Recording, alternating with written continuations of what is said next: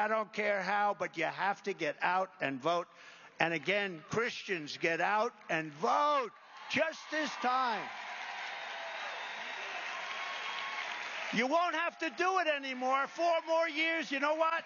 It'll be fixed. It'll be fine. You won't have to vote anymore, my beautiful Christians. I love you, Christians. I'm a Christian. I love you. Get out. You got to get out and vote. In 4 years, you don't have to vote again. We'll have it fixed so good you're not going to have to vote. In conclusion, America has always been a nation, one, built and sustained by